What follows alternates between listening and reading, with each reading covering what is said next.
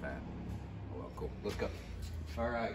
So the wheels and tires are on. I got my awesome camera lady. Of course, she had to come help me bleed the brakes because I went ahead and did new front brakes, pads, new brake lines, got the lower ball joint on, which was a pain in the butt because the bolts were all stripped out. Had to weld some freaking nuts to it, work them out, broke 2 of them.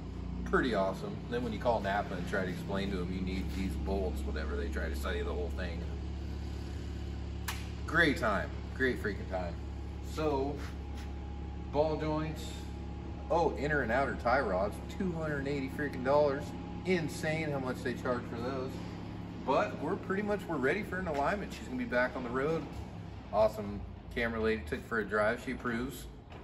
Ride's a little sketchy. The alignment, I got the freaking tie rods as close as I could. I mean, I got them pretty dang good. It drives decent down the road. She lets her hand off the steering wheel. It doesn't go too crazy. I mean, it's not great, but throw it on a computer and get her all dialed in, which that's a little above my capabilities, which at once upon a time, whatever, that was set up here, but not currently, and I'm a little illiterate when it comes to computers and such. So, if you haven't watched the last video, my goal was to stuff 285s on a 4Runner. So what we did Bilstien 5100s, Old Man Emu 883s in the front, love? 883s, yeah. I'll just look at the boxes. I already went through this on my last video, but might as well do it again in case you haven't watched my last one. If you have, or this is your first time seeing one of my videos, hello, my name's Rob. Kind of a dummy, but I do stuff and things. So 2883 in the front on the Bilstien 5100s.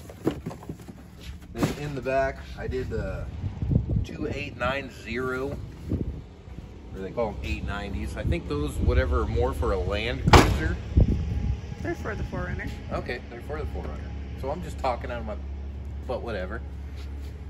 And I had to do the pan hard relocation, whatever, which brings it up 3 inches so you don't get bump steer, you hit a bump, whatever your butt wants to do that, I guess, if you don't do that, which kind of sucks, you got to weld it on. Wasn't prepared for that, but I can glue metal somewhat, so it's good.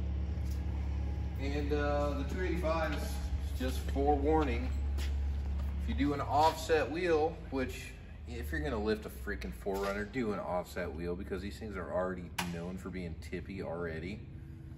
Once you go lifting them up, you don't do an offset wheel, whatever, you pretty much double your chances of flopping on your freaking side. Because of course you go lift a rig up, you're gonna be like, oh, I can do 4-wheel things now.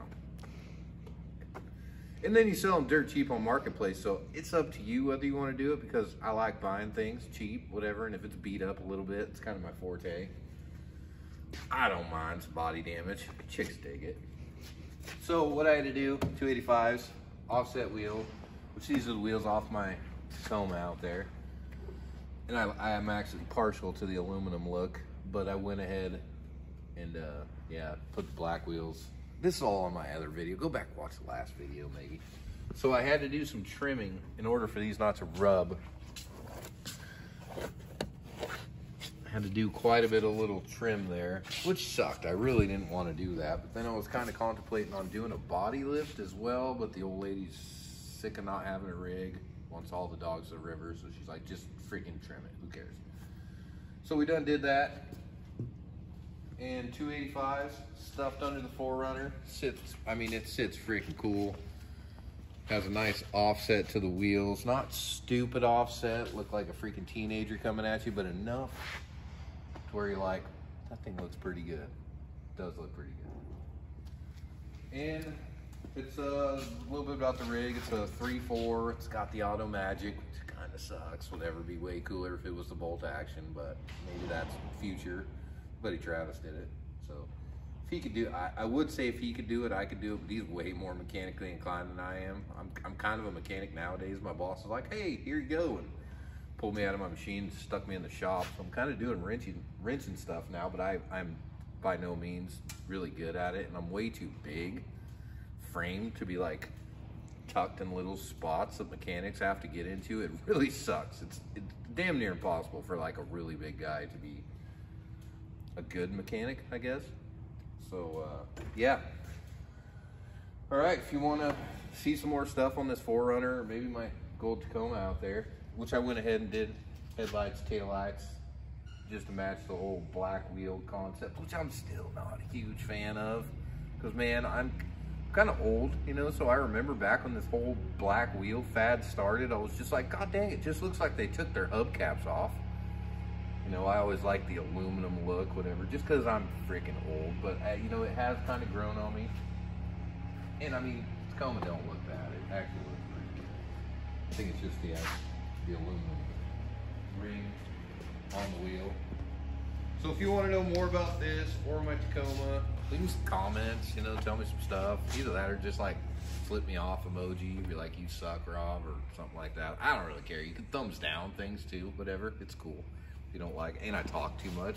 I've noticed like some videos, people are like, we just want to know how you did it. We don't want to hear your freaking life story. You chatter on about all kinds of other stuff. But some people actually enjoy it, think I'm funny, so whatever. And that's what I'm gonna do anyway. So if you don't like it, whatever. If you do, you're freaking awesome. And yeah, stay awesome. Have a good one.